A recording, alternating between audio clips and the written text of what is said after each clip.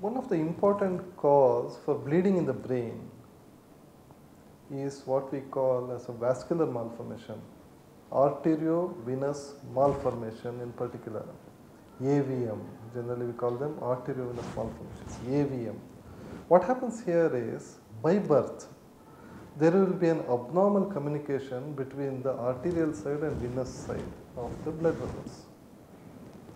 What happens is, it's like a cluster of noodles which is enmeshed together, where the blood enters with certain amount of blood enters there and it just gets out through the venous side.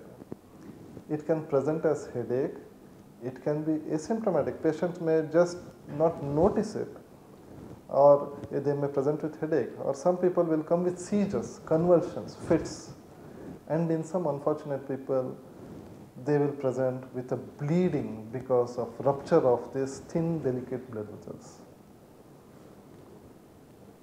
The treatment for this, the best treatment for this is microsurgical excision whenever it is accessible.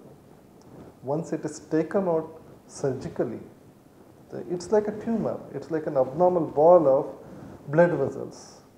It's one of the dangerous surgeries which requires delicate micro neurosurgical approach, in which sequentially we will target and tackle these blood vessels and then take it out in toto.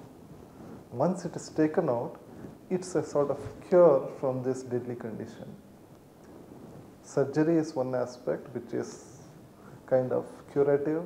The other modalities which will help in surgery is what we call embolization, blocking with glue of these feeding blood vessels. That's called embolization. And in deep locations, in dangerous locations which is not inaccessible, we will do something called radiosurgery. By giving radiation focus to this area, we can make this blood vessels shrink over time. So this is for a bigger blood, these arteriovenous malformations.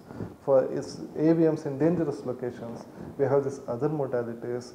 Then we will call it multimodality treatment.